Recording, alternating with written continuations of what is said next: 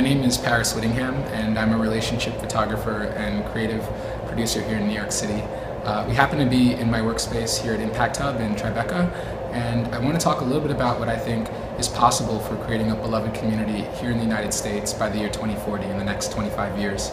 I think we spend most of our time working. We can all agree on that. So as a photographer, I know that my work and my craft takes up a lot of my thoughts about work, and I imagine the same is true for you in what you do.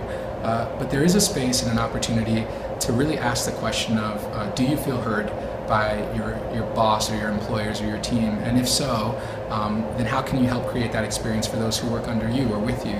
And finally, if you don't, how can you bring that into the conversation? Because first and foremost, if you don't feel heard in the work that you do, if what you bring as an individual isn't coming through, you're spending most of your time doing that, and it's really difficult to have harmony without it.